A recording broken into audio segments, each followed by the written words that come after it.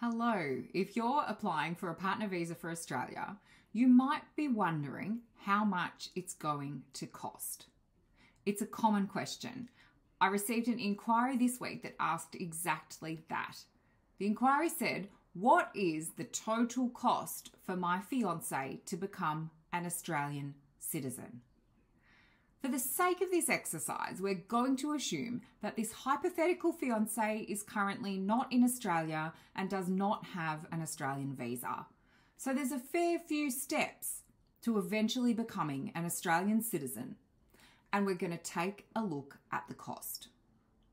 My name is Joanna. I'm a registered migration agent, and I'm here to help you and your spouse or partner live your happy and secure future together in Australia. Whether you're applying yourself or looking to reduce stress and time and engage our expert services to assist with your application on your behalf, we've got a range of resources that are designed to help. So check out the resources linked in the description and like and subscribe to our YouTube channel to stay up to date. Now, if you're applying for a partner visa for Australia, let's break it down and look at the typical costs. The reality is that while love may be free, an application for a partner visa for Australia is not. So let's break down the current costs as of January 2024. And if you're watching the short video, click on the link to skip to the long video and the detailed version. Now, I'm recording this video in January 2024. The Home Affairs partner visa application fee is currently $8,850.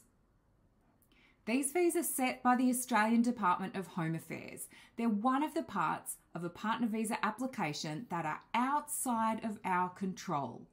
It's expensive, but it is what it is. If you're applying for a prospective marriage visa, that application fee is also currently $8,850, but if you're a prospective marriage visa holder, your partner visa application fee, once you're eligible, is $1,475. Now, these fees are subject to change. They can change at times like the new financial year. They can change if the Australian government decides that they will change. Australian government decisions about fee changes are impacted by factors like the recovery cost of running the partner visa application program and also by things like inflation. If you're an Australian citizen and you have opinions about the cost of the Australian partner visa application fees, your local federal member of parliament would be a good person to talk to. Home Affairs is a federal government department, and it's your federal member of parliament who's your representative voice to federal parliament. Call their office and talk to them. Their job is to represent their constituents. We've talked about the partner visa application fee and the prospective marriage visa application fee. When you submit your permanent processing paperwork, there's no additional application fee for the processing of the permanent stage of the application. So that's some good news. Now, those are the main application fees. But what other costs are you likely to encounter? Please keep in mind, this is a general list of the typical kinds of costs. It's not actually possible to break them down in a generic way that will apply to every single visa applicant. But let's have a look. So another big cost is children. If you're including children in your partner visa application, there's additional separate application fees for them. Budget for this cost in addition to the cost of the main applicant if you're including children in the application. Another one is the card payment surcharge. All card payments processed through the Home Affairs website incur a card payment surcharge, which is currently 1.4% of the cost of the transaction. Another cost is health checks. When you apply for a partner visa, you're applying for Australian permanent residency. All applicants for Australian permanent residency visas are required to undergo health checks. So that's an additional cost to take into account.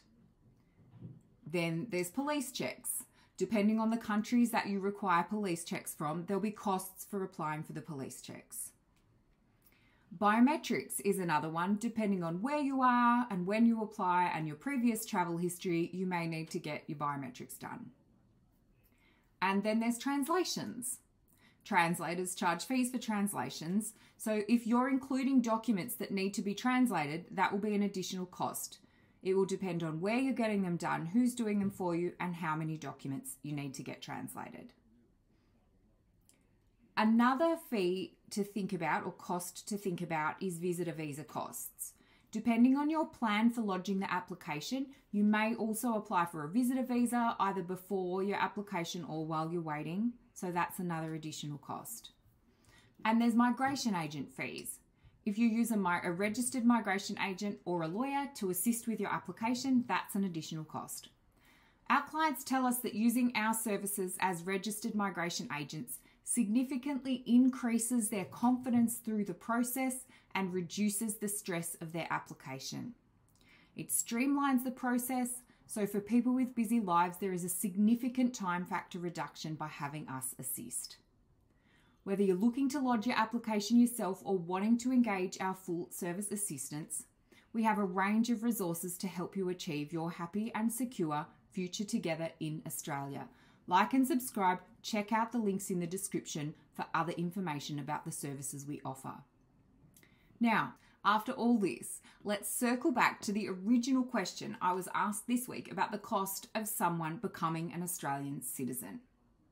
Creating a plan for preparing and lodging a partner visa application and a prospective marriage visa application, if it's required, is one of the ways we assist our clients. If you fail to plan, you plan to fail. Once a person has their temporary partner visa, we often help with permanent processing. Then, down the track, we help with citizenship. Australian citizenship is a separate application with separate requirements. Currently, the cost of an Australian citizenship application through general eligibility is $540. There are a range of fee concessions and circumstances in which different costs apply. Then there's also some of the additional costs which we also already talked about in this video, like police clearances and translations. What is the price of love? The reality is that the price of love is significantly more expensive if the cost includes an application for a partner visa for Australia. Why does it cost so much? There are all sorts of reasons. If you're watching the short video, click on the link to visit the long video to find out more. The visa system costs money to run, and in this user pays world that we live in, the cost of the system directly impacts the cost of the applications. The reality is that the potential for human exploitation, which is inherent within moving people across borders, means the application process has to be rigorous. There's also the potential for people to be gaming the system, which means, again, that the application process has to be rigorous, and rigorous equals costly to run. At the end of the day, the thing to remember is that when you apply for an Australian partner visa, you're applying for Australian permanent residency, and when you're an Australian permanent resident, once you meet the eligibility requirements, you can apply to become an Australian citizen. The stakes are astronomically high, and Australia is a beautiful country in which to build your future together as a couple. Good luck with your application. Please remember, this is general information only. Remember also that these costs are accurate as of January 2024. And of course, for individual advice that relates to your unique circumstances, please use the link in the bio to schedule a call to get started. All the best for your application for a partner visa for Australia.